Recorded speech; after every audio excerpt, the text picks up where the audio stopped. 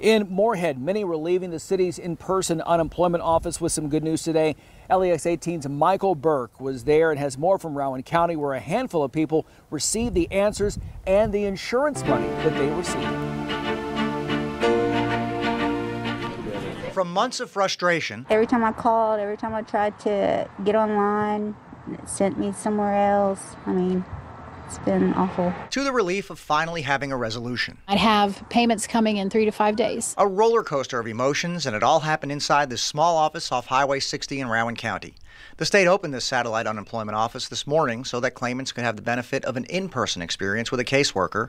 Most left with the answer for which they've waited months. It is resolved. Meaning the insurance benefit Danita so desperately needs is now on the way. They told me that it could be possibly the beginning of the week. The state's unemployment office in Frankfort had been besieged by claims as a result of COVID-19 related layoffs.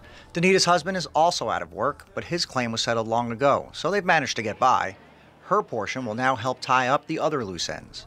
Same for Ms. Royce. I am very relieved and grateful. They are really wonderful in there. Anita hadn't yet experienced if that's true or not, but she had hope before being called on for her appointment. I hope I don't get another runaround today. Those we spoke with got the opposite of that today. Months of frustration and despair alleviated in a matter of minutes. Oh, I'm real grateful. I'm really grateful. In Rowan County, Michael Burke, LEX 18 News.